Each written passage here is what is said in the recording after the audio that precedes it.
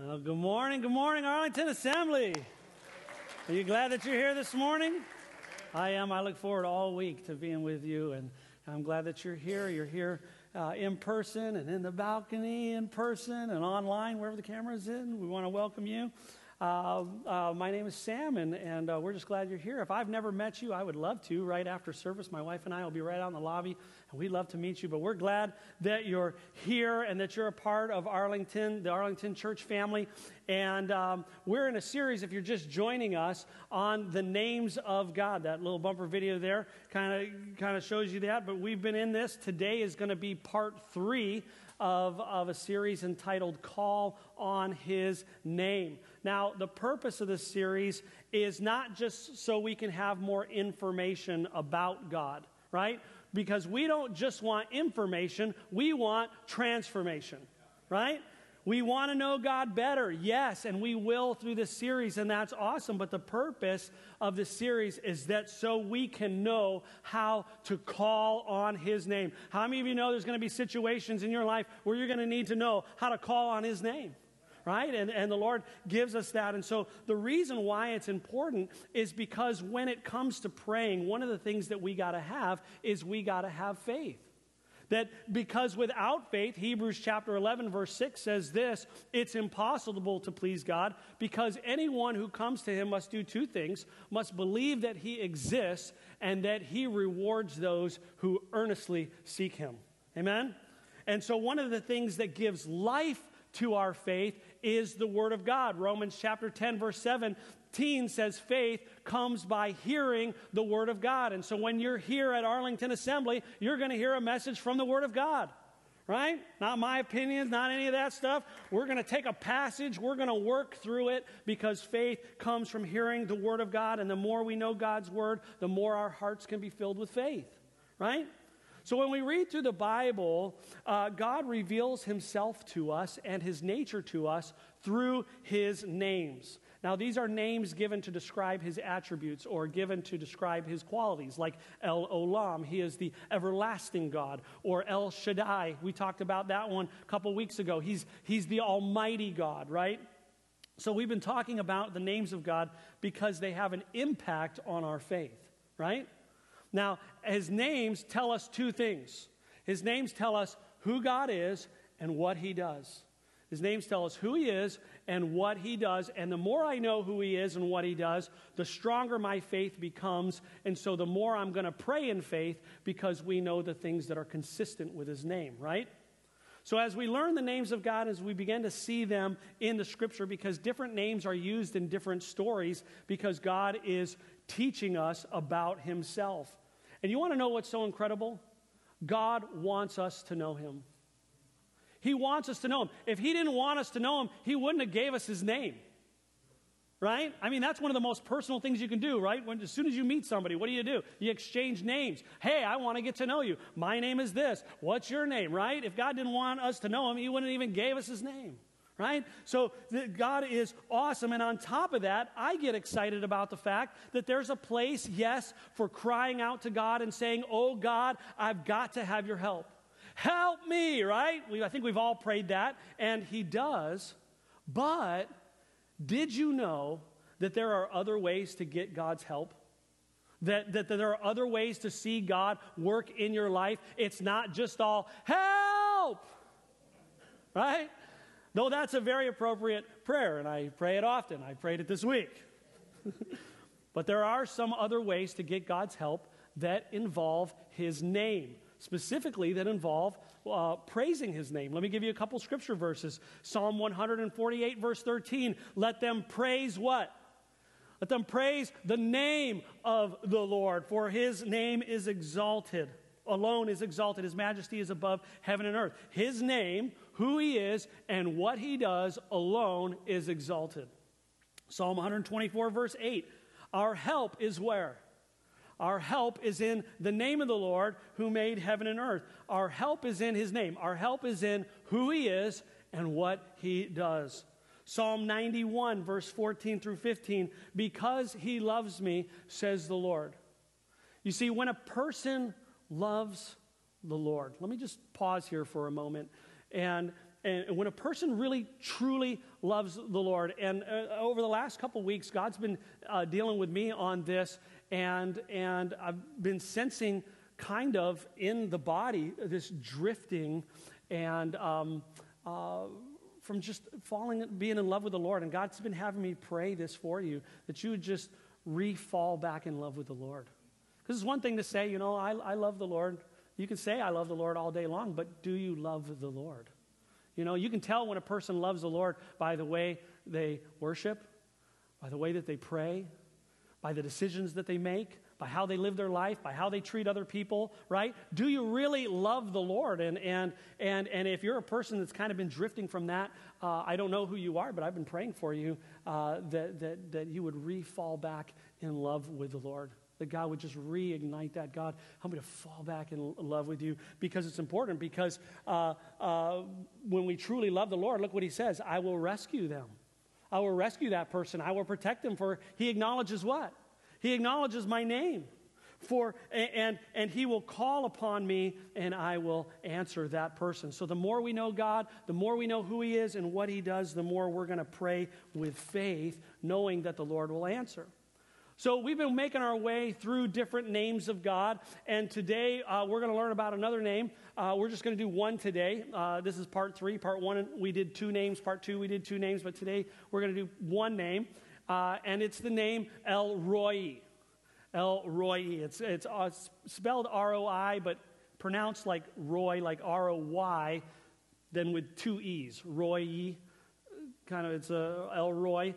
It's a combination of 2 words, El, which is God, and Roi, the one who sees me. So El is used for God, so you see it in like El Olam. He's God everlasting. He's the everlasting God. We saw it in El Shaddai, God Almighty. He's the Almighty God, El, and here we see it in El Roi. He's the God who sees me, and we're going to discover this is literally, he's the God who sees me through his goodness.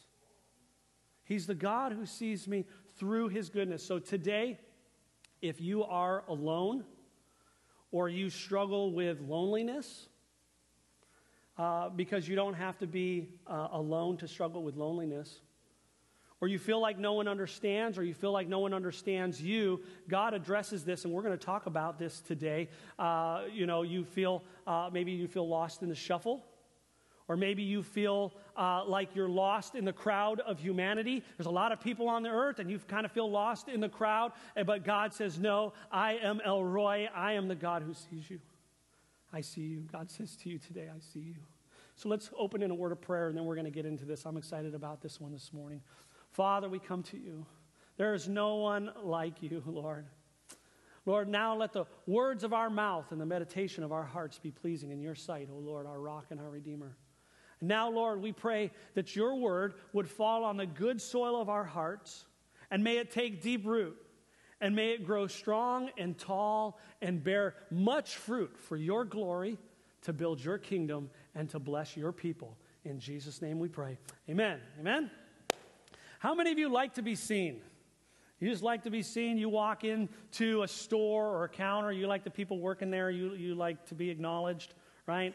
A few weeks ago now, I walked into a restaurant, and I opened the door, and I kind of stood in the little lobby area there, and there's lots of people working there, and they're all over the place, and not one person said anything to me. It was like I didn't even walk in the restaurant, and not even any eye contact or nothing. Everybody's just real busy, whatever. So after a few minutes, I was like, okay, so I approached the counter, right, and I kind of stood there for a few minutes, and there was somebody right on the other side of the counter, and they were counting money, and they were writing things. Never looked up, not once. I probably stood there 2-3 minutes. Not once did they even look up. I mean, it was good to know, like, hey, I see you. I'll be with you in a minute. Just one of those. Okay. I'm not ready to go off on this bell. I'm going to go crazy on this bell here in a minute. If I don't get acknowledged, And but not one person. There's so many workers there. Not one person was like, "I see you," and so you start to feel like, "Am I even really here?" Right? Start to doubt yourself, and am I a hologram? I don't like feeling like a cardboard cutout. And sometimes we feel like that when it comes to God, right? That He's not really paying attention to us, But the scriptures teach us, and we're going to see this morning, that he says he is El Roi. He is the God who sees me. He's the God who sees me. Now, for some, this may be a scary thing, right? You're like, oh no, he sees me, right? He saw what I did, right? And yes, he sees everything that we do. He sees it all from beginning to end. There's nothing that we can hide from him. Scripture says there's nothing in all creation hidden from his sight. Yeah, and so yes, he sees it all. But this is speaking of a kind and a caring and a compassionate seeing. He sees you through his goodness. God sees you through his goodness. A seeing that says, I know you fully. I see you. I understand. He sees you so much. He even understands your perspective. I understand your perspective. I can see life through your eyes. That I know everything about you on the outside, and I know everything about you on the inside. I know things that were before you were around. I know everything that's going on in your life now, and I know things that you don't even know that haven't even happened yet in the future. I know all things. I see where you're at. I know who you really are. You are seen. You are known. You are not alone. I care about you. I know you better than you do. God says, I know everything about you, and I love you. I know everything. You don't have to hide. I see you. I know everything about you, and I love you. He sees you through his goodness. He sees you today. He sees you fully, and he loves you more than you could possibly imagine. So this is not a scary thing. This is a wonderful thing. Praise God, right? Praise God. He sees me and he knows me and he still loves me and he wants me to know him and he wants me to enjoy walking with him. And one of the things, really kind of the main takeaway I want you to have this morning, I'll tell you right up front, one of the main takeaways, because this name has been so valuable to me to call on in prayer, because it's just those moments in life where you don't know what to pray and you don't know what's going on, and you can just come into the Lord's presence and say, you're El Roi, God, you see me. It's so awesome to just have those moments where you come into God's presence and you go, you know. That's my prayer. God, you know. You see. You know me. You see what's going on. You know what I'm thinking. You know why I'm thinking it. You know what I feel. You know why I'm feeling it. You know this even better than I do. I don't even know why I'm feeling this. I don't even know why I'm thinking this. But you do, God, you see. And it's so great. This is so valuable part of prayer, to this name, to be able to and this can be your takeaway to add to your prayer life, those times where you can just come into his presence and say, God, you know, you see. You see. I don't have to defend myself. You saw what happened. You see. God, you know me. You love me. You care for me. You're going to help me. El Roi, the God who sees you. Awesome. So let's look at our passage where this name is found. It's found in Genesis chapter 16. We'll go through we'll read verses 1 through 14 and kind of work our way through this. Genesis 16, 1 through 14, it says this, starting in verse 1. Now, Sarai, Abram's wife, had borne him no children. Now, this is Sarah and Abraham before they had children, before God changed their name. Her name was Sarai. God changed her name to Sarah. Abram, God changed his name to Abraham. So if I slip up and I just start calling them Abraham and Sarah, it's the same people. This is just before God changed their name. But right now, their names are Sarai and Abram, and they have no children yet. God has promised them a child, but they haven't seen it yet. But Sarai had a female Egyptian maidservant whose name was Hagar. So we're going to be talking about Hagar today. Verse 2, so Sarai said to Abram, the Lord has prevented me from bearing children, so go into my servant. It may be that I shall obtain children by her. And Abram agreed to what Sarai said. Now, in that day, that was a suitable arrangement. It was allowed in that culture. If the wife couldn't bear children, they would take the handmaid of the wife, and when she conceived, then when the child was born, it was considered the child of the wife. So that's what Sarai suggested. I'm glad we don't do that here now in our culture. But the problem with this is God had promised Abraham and Sarah a son of their own that would come from both of them. So Abram and Sarai, they weren't trusting God. They got antsy, and this is where we are in the story, all right? They decided to take matters into their own hands. They felt like they had waited for God's promise long enough. How many of you ever have done that? God's given you a promise, and you're waiting and waiting and waiting. And the message last week was about waiting on the Lord, and we're waiting and waiting, and it's not coming along. And so you start to get antsy, and so you start being like, okay, I'm gonna try something else. Let me try this, and then we try to figure things out. So that's what they're at. And Sarai gives Hagar to Abram, and now Hagar's pregnant with a son, and they will name him Ishmael. Look at it, verse 3 and 4. So after Abram had lived 10 years in the land of Canaan, Sarai, Abram's wife, took Hagar the Egyptian, her maidservant, and gave her to Abram, her husband, as a wife. And he went into Hagar, and she conceived, and when she saw that she had conceived, she looked with contempt on Sarai. On Sarah. So now they got all kinds of conflict in the family. Now there's all kinds of conflict going on. Now Hagar is showing disrespect to Sarai. She's treating her with contempt because she's like, hey, I'm the one with the baby. Who's he going to love more? Who's he going to care for now more, right? And so it causes all kinds of conflict. So verse 5, and Sarai said to Abraham, you are responsible, Sarah to Abraham, you're responsible for the wrong I am suffering. I put my maidservant in your arms, and now that she knows she's pregnant, she's looking on me with contempt. So Sarah's really upset and says, Abraham, it's all your fault. May the Lord judge between you and me. She's really upset. Verse 6, but Abraham said to Sarai, your maidservant is in your hands. Do with her whatever you think is best. And Sarai dealt harshly with Hagar, so she fled from her. So that was sad. So now Sarai's doing wrong. Sarah's doing wrong now. Sarah is being mean to Hagar, and Hagar's like, you know what? A person can only take so much. So Hagar says, I'm out of here, right? And so this is kind of the setup for God revealing himself as El Roi. Abraham and Sarah, they didn't do right. They didn't trust God. Now they brought Hagar into the mix. She does wrong, shows contempt for Sarai, and no telling what either of them said or did to each other. So Sarai's now mistreating Hagar. Abraham's not even paying attention, or at the very least, he's turning a blind eye, and he's trying to avoid the whole thing. He's like, I don't care. You guys work it out. What a mess. So Hagar takes off, but where are you going to go?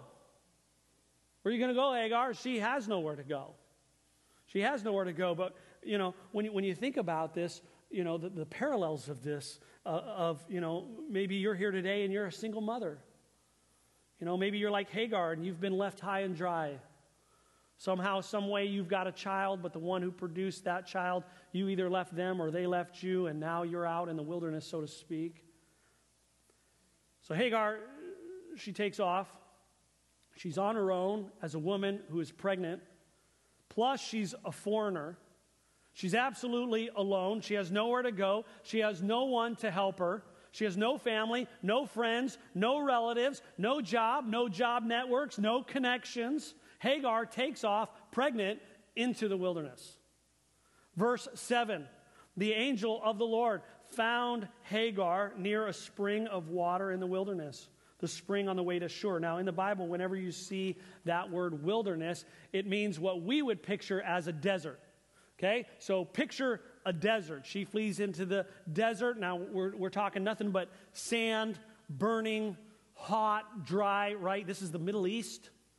It says, then the angel of the Lord, all caps, that's Yahweh. The angel of Yahweh comes to her. Now, many scholars, in fact, probably most scholars, believe that this is the pre-incarnate Christ. That this is, whenever that title is used in the Old Testament, the angel of the Lord, it's because, not just an angel, but the angel of the Lord. Most scholars believe it's Jesus before he came to earth to die for our sins. And he makes many appearances before he comes. And we looked at one of those in our Jacob series. And so, here's Jesus coming to Hagar, and he engages her in conversation. Look at it, verse 8. And he said, Hagar, servant of Sarai, where have you come from, and where are you going? He comes to her and says, okay, you're out here in the middle of nowhere. How did you get here?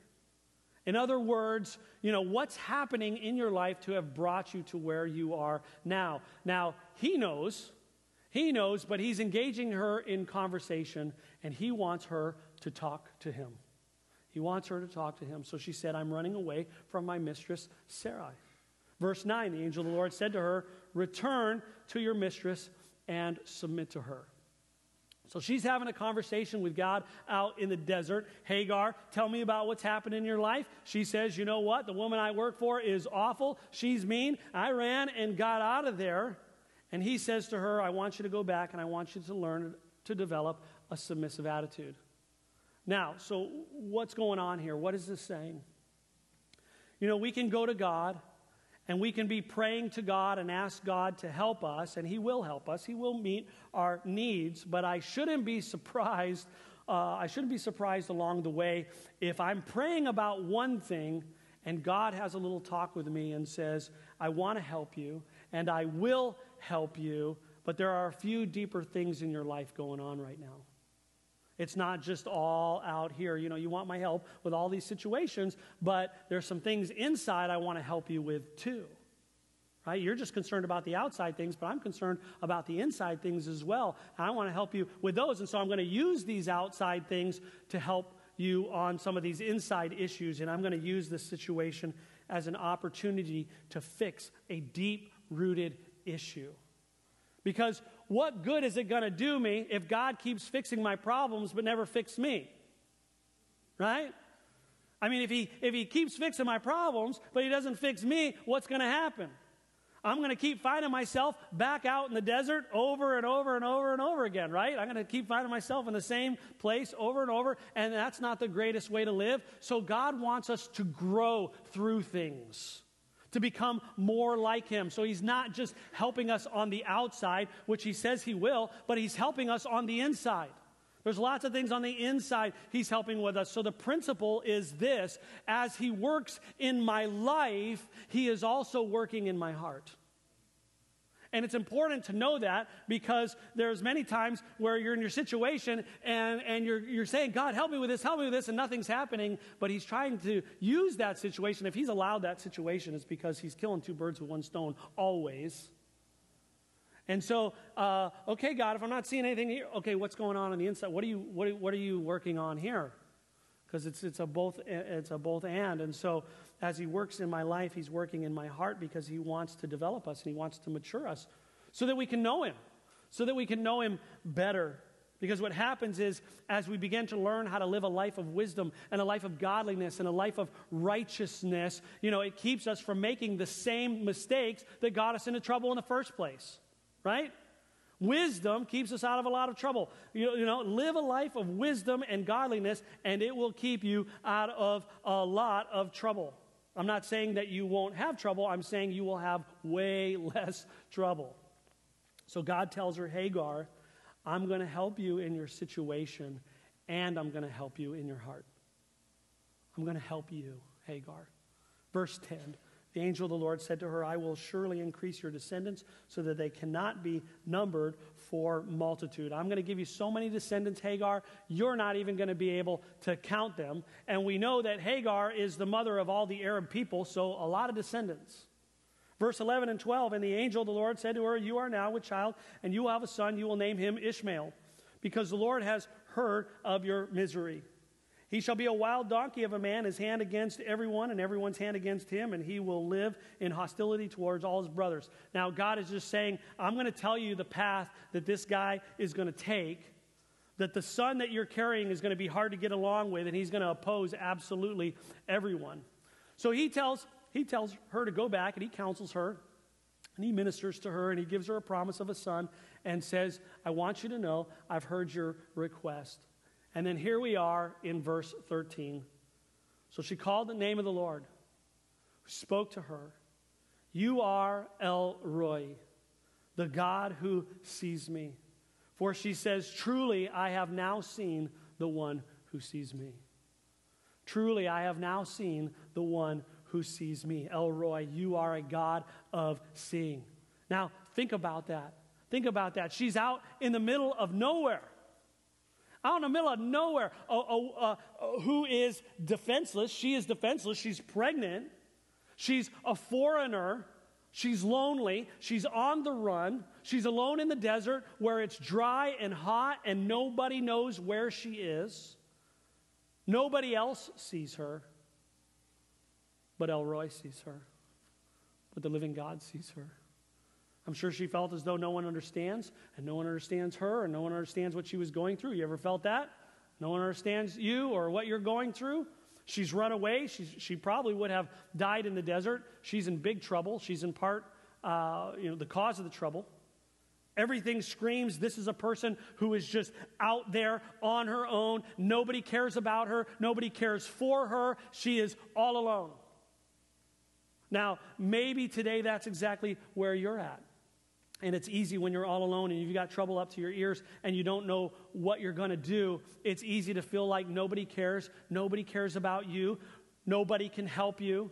Nobody understands what you're going through. And you can feel like you're just out there all by yourself. It's easy to feel that. And I believe we've all felt that at some point. And if that's where you're at today, and if that's what you feel today, there is a God, and his name is El Roi. He is the God who sees you. He is the God who sees you right now. He's the God who sees you when no one else is around. When you're out in the middle of nowhere, he's the God who sees you. He sees you. He understands you. He understands what you're going through. He cares. He sees you. He knows when you've been mistreated. He knows when you feel dry. He knows when you're tired. And I'm not just talking like sleepy tired, but when you're life tired. When you're spiritually tired, or you're out in the middle of the desert, or you're out in the middle of nowhere, or you're out in the middle of nowhere with nowhere to go. When you feel like you're all alone, there is El Roi. She said, you are a God of seeing, for she said, truly, I have seen the God who sees me. I've seen God, the God who sees me. She saw Jesus. I saw Jesus. I've seen the God who sees me. Jesus sees me. Jesus knows me. Jesus cares for me.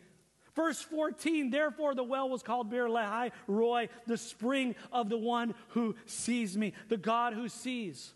That's the thing that I want us to understand this morning, that when we pray in the name of Jesus, we're praying to the God who sees exactly where we're at, who understands fully, who cares for us. You are not lost in the shuffle of life. You are not misplaced, and God can't find you.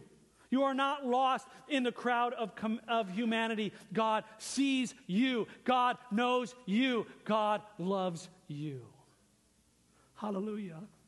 Praise his name. This principle is found everywhere in the Scripture. Everywhere. It's found everywhere in the Bible.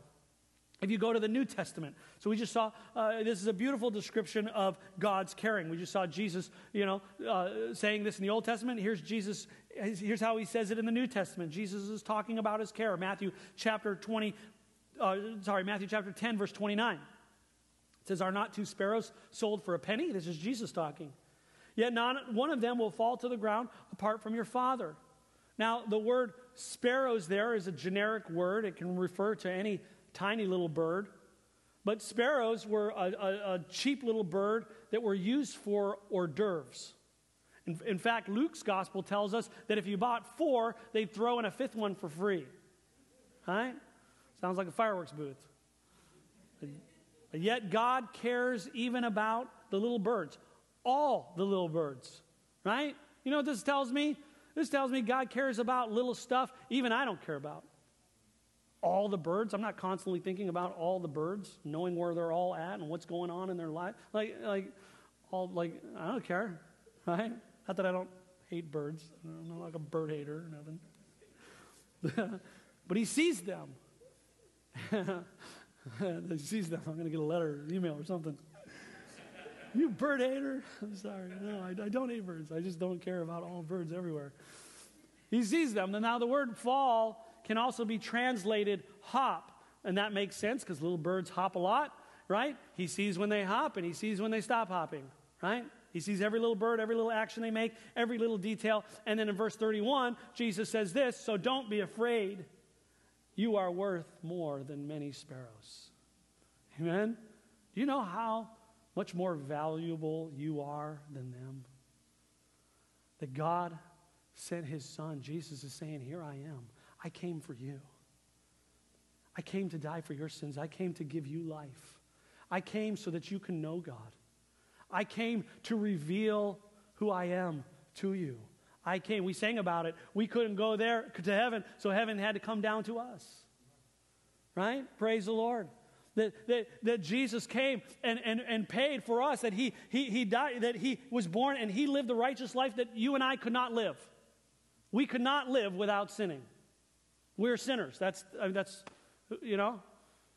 But he came and he was born of a virgin, and this is why it's important, because he was born without sin and he lived a sinless life, which makes him the only one qualified to take away our sins. A person with sin can't take away my own sins, and a person with sin can't take somebody else's sin away. We need somebody who is sinless. Jesus came and lived a righteous life that we could not, was qualified to die for us, plus he was the Son of God, and he was crucified, buried, and resurrected from the dead. And he did that for us. He did that for you.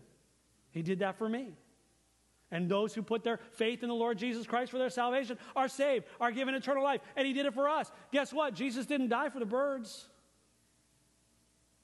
Jesus didn't even come, and he didn't die for the angels. The angels that fell, he didn't come and die for them, but who did he come and die for? You and me. How much more valuable are you? If he cares for them, how much does he care for us? And then verse 30, right in the middle of those two verses, Jesus says this, and even the very hairs of your head are all numbered. Right? I'm resisting a lot of jokes here. All week I've been fighting. But nothing, this is saying nothing escapes God's notice. He numbers the hairs on your head. And I was wondering, is it the whole head? Is it just the top? Or is it like the whole head? Does it include like, you know, the eyebrows and the face, the mustache and beard, and the ear hair and the nose hair and the eyelashes? Is it all the hair, or is it just the hair on top? I don't know. But the scientists say that the average person has 140,000 hairs on their head. Now, I have a wife, 2 daughters. I also grew up with a lot of sisters. And growing up, I don't know how they could have so much hair on their heads, and yet at the same time, there'd be so much hair in the drain. Right? One of life's greatest mysteries. Right? It's like, amen. I had a friend in college, and it was back in the late 90s, so you got to know 90s hairstyles. And he was very, very particular about his hair. It was longer, but I mean, every hair had to be in place. I mean, and he used so much hairspray. And he used like that it was beyond, what was it? It was that Aussie Mega or whatever. It was that purple.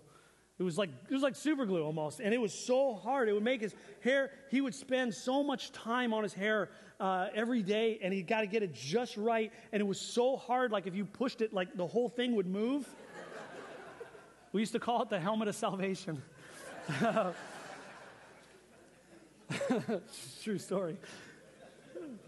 But it's not just a matter of God counting them. It says he has them numbered. So when you run the brush through and a few are left in the brush, you know, he knows there went number 37. There went number 115,456. There's number 34,743 or whatever, right? The point is, he's that acquainted with you. So not only, this is what this is showing me, not only is this showing me that God cares about stuff even I don't care about, but God cares about every little detail of my life, even the ones I don't know about. And he cares about the details of my life, even the ones I don't know about. If he cares about birds that add up to less than a penny that were used for hors d'oeuvres, if he has the hairs on your very head numbered, it's just a way to say that God knows everything about us. He knows everything about you, that God cares about every little detail of your life, whether you are aware of it or not. And he's the God who sees, and God sees each person individually. He sees you. He knows you. He knows you. And because you'll never be in a situation where God does not see you, you'll never be in a situation where God does not want to care for you. He sees you. He knows you. You can go to him and say, God, you know. You see. You're here with me. Psalm 139, it gets even more specific than that. It says, O Lord, O Yahweh, you have searched me and you know me. You know when I sit down and when I rise up. You discern my thoughts from afar. You discern my path and my lying down. You are familiar with all my ways. Even before a word is on my tongue, O Yahweh, you know it completely. You know what I'm going to say before I even say it. I don't even know half the time what I'm going to say. He does. 5 o'clock today, I'm going to say something, but I don't even know what it is. He already knows. He sees. He knows. He hears. You hem me in, verse 5, behind and before. You have laid your hand on me. Listen, God's knowledge of you is more accurate and more intimate than you can possibly imagine. This chapter goes on to say, if I go to the ends of the earth, you are there. And if I go to the depths of the sea, you are there. And if I take the wings of the dawn and travel as far as I can't go anywhere. You're without you being there. God, you're there. God, you are everywhere. All your creation, you are there, and you see, and he sees exactly where you're at and where you're at in life. And God sees exactly where you're at in relation to him. And he sees where you're at emotionally. God sees where you're at internally. He sees where you're at externally. And he sees where you're at eternally. He sees and knows you perfectly. And he loves you. It goes on. Look at verse 13 of Psalm 139. For you created my inmost being. You're the one who formed me. You knit me together in my mother's womb, and I praise you because I am fearfully and wonderfully made. Your works are wonderful. I know that full well. And if that weren't enough, verse 17, how precious to me are your thoughts, God. How vast is the sum of them. Were I to count your thoughts towards me, they would outnumber the grains of sand. When I awake, I'm still with you. So this tells us that God is thinking about us with an infinite number of thoughts, and every thought towards you is good. That at every moment in time, every moment, God is thinking an infinite number of thoughts, more than the grains of sand. He's thinking an infinite number of thoughts about you all the time, and every thought towards you is good. Because he is good. He's the holy God. In him is no sin. He doesn't think like us. And we tend to think that God is thinking bad about us, right? We think, oh, God is, he's always mad at me. He's always thinking bad about me. But no, he thinks about us with thoughts that are godly and precious and good and kind and compassionate and merciful and caring. Each of us. Psalm 33, verse 13 through 15. I want you to see this because this is really cool. Verse 13, from heaven, Yahweh looks down and sees all mankind. So God sees everybody. He sees you. You're part of mankind. You'll never be in a situation where God does not see you. Verse 14, from his dwelling place, he watches all who live on earth. He who forms the heart of all, who considers everything that they do. Now, God not only knows what you do, God considers what you do. Isn't that interesting? That he thinks about what you do. That not just some of the things that you do, everything that you do. This is incredible. This is a personal God who not only knows you personally, but knows everything personally about you and thinks about it and loves you. That's awesome. He is El Roi, the God who sees you, the God who sees everything about you and loves you.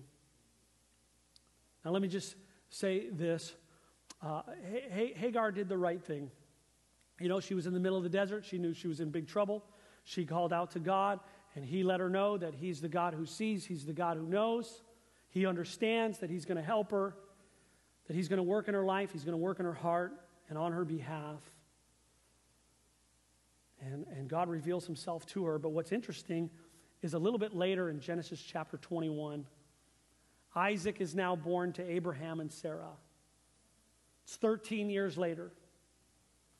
Isaac is born, and Sarah kicks Hagar out with her son Ishmael. Abraham gives her some food and basically just a skin of water and sends her out in the middle of the desert. And this is what it says in Genesis chapter 21, verse 14 through 18. Hagar went on her way and wandered in the desert of Beersheba. When the water in the skin was gone, she put the boy under one of the bushes. This is Ishmael. Then she went off and sat down about a bow shot away, for she thought, I cannot watch the boy die. And as she sat there, she began to sob. God heard the boy crying, and the angel of God called to Hagar from heaven and said to her, "What is the matter, Hagar? Do not be afraid. God has heard the boy crying as he lies there. Lift the boy up and take him by the hand, for I will make him into a great nation." In other words, you're not gonna die. Then God opened her eyes, and she saw a well of water. Look at this, verse 19. Then God opened her eyes, and she saw a well of water. So she went and filled the skin with water and gave the boy to drink. Now it says, then God opened her eyes, and she saw a well of water. Did you catch that play on words? The God who sees opened her eyes so she could see. The God who sees opened her eyes so she could see. You know what? That's what happens when we get into the presence of the Lord. That's another amazing thing about prayer. And I encourage you to develop a prayer life and to pray and to get with the Lord in His presence every day, at least some, because it's not just, this is another amazing thing about prayer. It's not just God miraculously zapping your situation, though He can do that. But one of the things about what prayer does is when we begin to pray about things, we begin to get a clarity on things. That God intimately taking the time to show us things about life and to reveal Himself to us. That God begins to open our eyes, that we begin to see more from His perspective. You ever have that happen? You're praying and something comes to your mind that you've never thought of before? Ever had that happen? That's maybe why it's good sometimes to pray with a little pad and paper and pen nearby. But it's amazing when I'm praying how many ideas and promptings from the Lord come into my mind and into my thinking. He's the God who sees, so He can open our eyes so we can see. He's the one who sees, so He can open our eyes to see who He is and what He does. Because there's many times we're in a situation and we don't know what's going on, and we're very frustrated, or we're hurting, and we get alone with El Roi, and He's the God, and He begins to show us what He's doing and how He's working in our lives and how He's molding us and shaping us, and He begins to help us to see things that we couldn't see otherwise. And it's in prayer. It's in prayer. He opens our eyes so we can see who He is and what He does. It's in prayer that God changes the way that we see Him. You may think, oh, God's mad at me all the time and God hates me and all this stuff. Hey, you get into prayer. Prayer changes the way the God who sees changes the way that we see Him. No, He loves you. He cares for you. He gave His Son for you. Jesus came willingly for you. He loves you. So it's in prayer that God changes the way we see Him. It's in prayer that God changes the way we see the world. It's in prayer that God changes the way we see our situation. It's in prayer where God changes the way we see others. It's in prayer where God changes the way we see ourselves. Changes the way we see the God who sees. And God opened her eyes, and she saw a well of water. She cried out, and the God who sees saved her life, saved her son's life, and He wants to save yours. And He wants to help you, and He wants to reveal Himself to you. So with that being said, with every head bowed and eyes closed, would you bow your heads and close your eyes as we wrap up this morning? But you may be here, and a lot of things going on. You need God to open your eyes to things, or maybe you don't know the Lord. Maybe you're here today and you could be a single mom. You could be a widow, a single person. You could be a married person and feel like you're single. But you feel like you're all alone. Or you struggle with loneliness, or that no one understands you or what you're going through. No one understands how you feel, or maybe that no one cares. Maybe no one else does understand, but El Roi understands. God understands. Maybe no one does care, but God cares. He's the God who sees you. The devil wants you to think that God doesn't see. The devil wants you to think that God doesn't care, that God's not going to do anything, and the proof of that is you're out in the desert all by yourself. So why call on God? Because you're the one in the mess. God speaking to you this morning. Don't miss it. There is a God in heaven who sees you, loves you. He's not forgotten you. He's the God who sees you. He's El Roi. He's the God who sees me through his goodness. He's the God who looks after me. So in just a moment, we're going to open up these altars, and we're going to spend some time. You can join me here, up here. We're going to pray that, God, would you touch my eyes? Would you open my eyes and help me to see you and see my situation and see things better from your perspective, God? We're going to do that in just a moment. But before we do, with every head bowed and eyes closed, I want to give anyone in here or listening online an opportunity to give their lives to the Lord Jesus Christ. Maybe you're here, you've never given your life to the Lord Jesus Christ. Or you've wandered a long way off and you want to come back and you want to rededicate your life. You know, you can be 10,000 steps away, but it's only one step back, because he loves you, because he's right there and he sees you and he's with you and he knows you. Maybe you've never seen your need for God. I pray that he would open your eyes this morning. Maybe you've never seen your need for salvation. But maybe you've never seen that, you know, this life isn't all that there is. You know, we just see this life, but there's another one coming that's more important. And our default destination is in heaven that we can ruin by being bad and earn back by being good. We have to be saved. Acts chapter 4, verse 12 says there's no other name in heaven by which we must be saved. We have to be saved. And God wants to save you. God wants to give you eternal life. And he sent his son. He did everything for us. There's 1,000 steps to be saved. God did 999 of them, and you only have to do one. You have to take your free will, and you have to put your faith in the Lord Jesus Christ and what he did for you. You have to receive his forgiveness. You have to receive him into your life as the Lord of your life. Would you do that this morning? Believers, would you begin to just pray, Lord, that scales would come off of people's eyes, that they would see their need for God, their need for salvation. If you're here this morning with no one looking around, this is between you and God. If you're here and you want to give your life to the Lord Jesus Christ, would you just signify that with an upraised hand and say, that's me. I want to give my life to the Lord Jesus Christ. God, I see that you see me, and I want to know you. If you're online, God sees you. God knows where you're at, where you're watching this, when you're watching this. Praise the Lord. Praise the Lord. I want to give you an opportunity. Church family, could we just celebrate those that making decisions?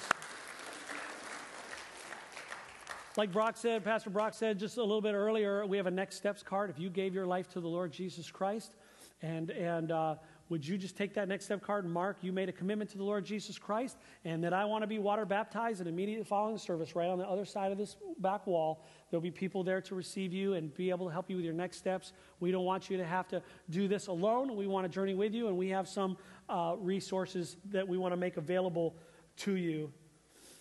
So in just a moment, we're going to open these altars, that the one who sees you will touch our hearts and be able to help us see that we couldn't see before, and that God would just become very, very real to you. Because now is a moment of faith. And God's going to speak to you about your situation up at these altars. So don't miss this opportunity. He's here. And I want you to believe that God is going to help you to see as you call out to him. You call out to him, God, you know, just come into his presence and say, God, you see. You know my situation. You know me. You see. And just call out to him. And then would you listen with your spirit what he would say to you? Would you just stand? And I'm going to conclude in a word of prayer. And then would you meet me at this altar? And would you just come and say, God, you see me. You know. And then would you just be still before him and let him speak to you about that? If you're watching online, we love you. Thank you for joining us. We'll see you next week. Now, may the Lord bless you and keep you. May he make his face to shine upon you and be gracious to you. May he turn his face towards you. I see you. And give you peace. In Jesus' name we pray. Amen.